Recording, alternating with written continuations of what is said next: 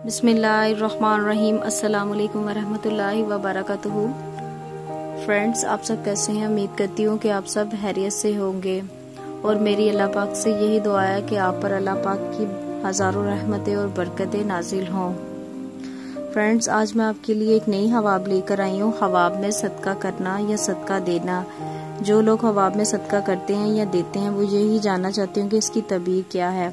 आज इस वीडियो में मैं आपके सामने ज़रूर शेयर करूंगी। और फ्रेंड्स, वीडियो को शुरू करने से पहले मेरी आपसे रिक्वेस्ट है कि अगर आपने मेरे चैनल को अभी तक सब्सक्राइब नहीं किया तो प्लीज़ मेरे चैनल को जल्दी से सब्सक्राइब कर लें। और अगर आपको मेरी आज की वीडियो अच्छी लगे मेरी वीडियो को लाइक करना ना भूलिएगा। और फ्रेंड्स, हम बढ़ते हैं आज की अपनी वीडियो की जानिब।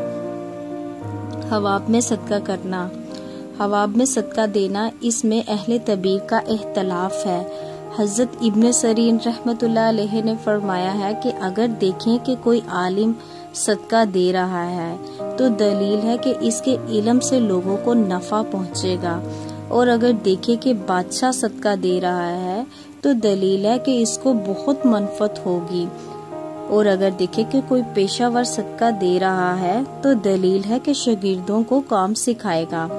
हज़रत इब्राहिम करमानी रहमतुल्लाह अलैह ने फरमाया है कि ख्वाब में सदका देना अमन और रंज और सहती से खलासी है।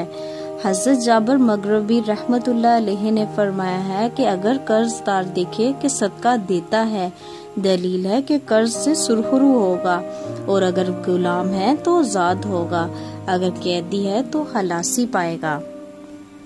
और बाज़ अहले तबीर ने बयान किया है कि ख्वाब में सदका देना दोनों जहां की सादत और खुश नसीबी है। फ्रेंड्स, आज की इस वीडियो को मैं यहाँ पे खत्म करती हूँ कि अगर आपको मेरी आज की वीडियो अच्छी लगी हो तो मेरी वीडियो को ज़रूर लाइक कर दीजिएगा। और जिन लोगों ने मेरे चैनल को अभी तक सब्सक्राइब नहीं किया, मेरी इनसे रिक्वेस्ट है कि मेरे चैनल को ज़रूर सब्सक्राइब कर लें। और फ्रेंड्स, अपना बहुत ज़्यादा ख्याल रखिएगा, मुझे भी दुआओं में याद रखिएगा। इतनी देर के लिए हम मिलते हैं नेक्स्ट वीडियो में। अल्लाह हाफिज़।